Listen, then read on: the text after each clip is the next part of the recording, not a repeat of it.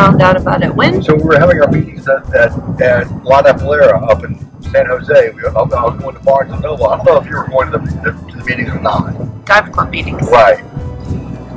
So I read a book about, you know, Florida's historic roads or lost roads of Florida or something like that. And this was on there. He's out there turning it up. I wonder if he's sowing seeds or doing, oh, you know what he's doing? He's doing irrigation trenches. Yeah.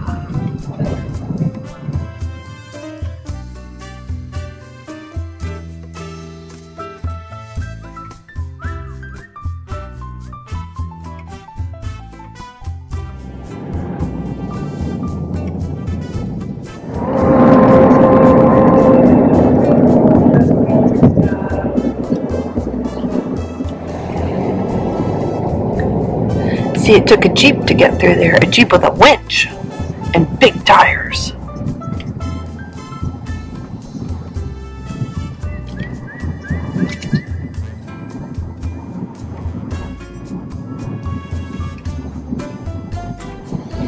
Wiggles up ahead.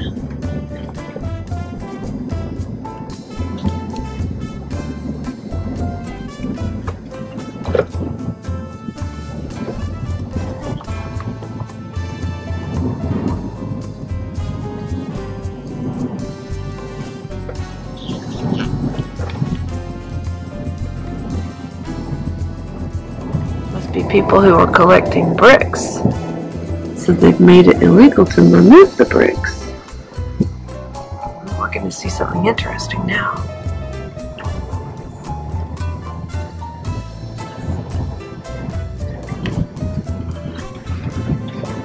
I don't see any bricks. You want to get out? We couldn't figure out what they meant about don't remove the bricks.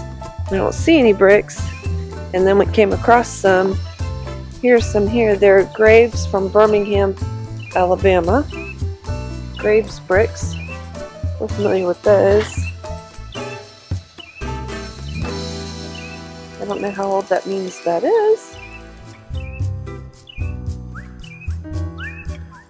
Interesting. I guess we'll see bricks on other parts of it.